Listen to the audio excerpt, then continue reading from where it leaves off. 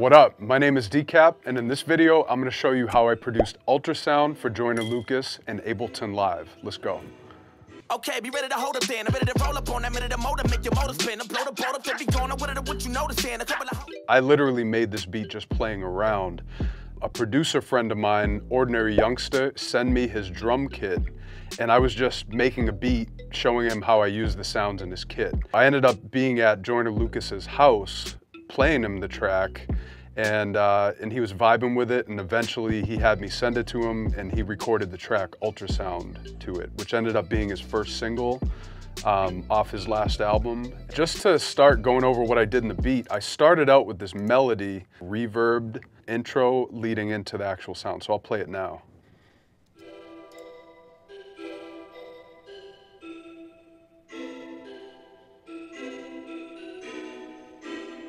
After it dropped into this.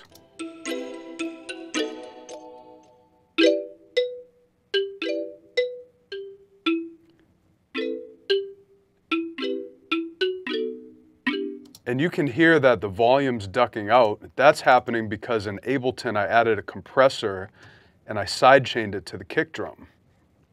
So this is kind of funny to me that this beat got placed because it literally has 8 tracks. Wait. I take that back. It literally has 6 tracks.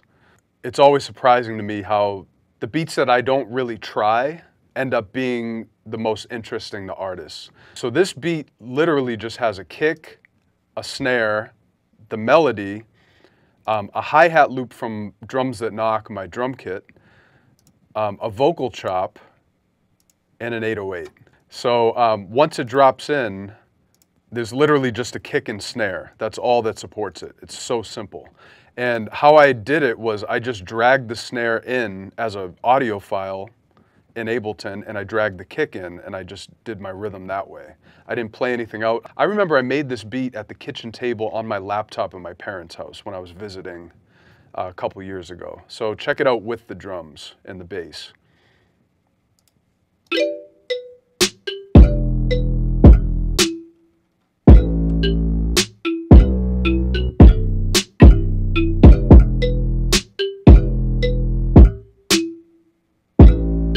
So the bass, I just loaded one of the sounds from Ordinary Youngster's kit, one of the 808 sounds, into a simpler.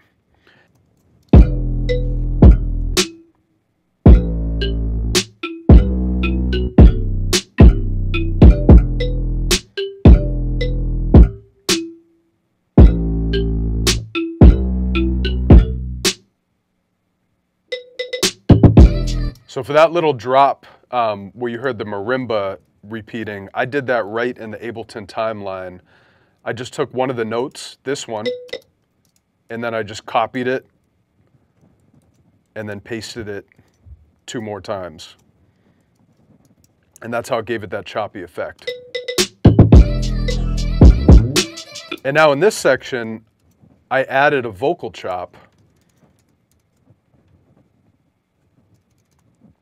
And this is the vocal chop.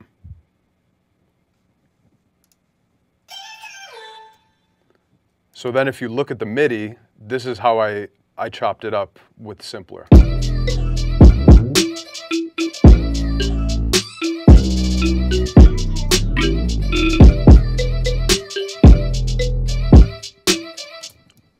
I was literally just messing around in this beat. It's hilarious that it got placed. I didn't even, I don't even think this vocal sound was used in the final record. So literally just 6 tracks. And in this part also the hi-hat loop came in, which is from my Drums That Knock kit.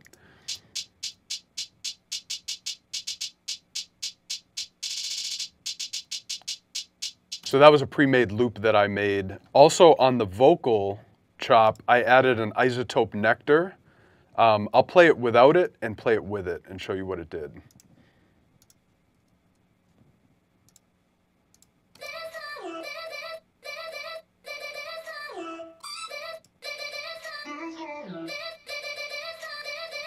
So you can see that brightened it up a bit. I just used the Motown Power preset, and then I added a simple delay, just to add a little delay to it.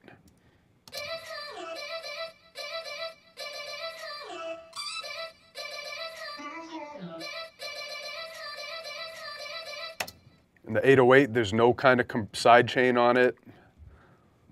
The hi-hat, I just added a little bit of EQ, boosted up some of the highs.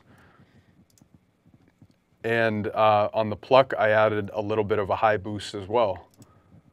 And there's nothing on the kick or the snare.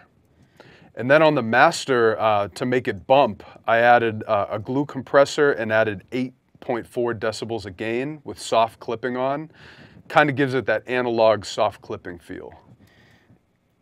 So I'll play the beat without it and then with it.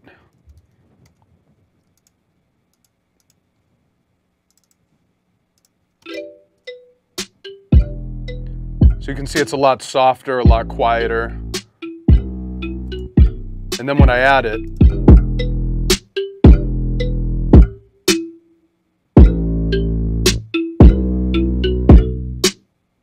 just gives it a little more bump, a little more thickness. I feel like the soft clipping made it a little more in your face and a little more active. So that's it. That's how I made Ultrasound for Joyner Lucas. It's a real simple track, only 6 tracks. I had no intention for this to get placed. Shout out to Ordinary Youngster for giving me his kit, which most of the sounds are from his kit in this track. Peace.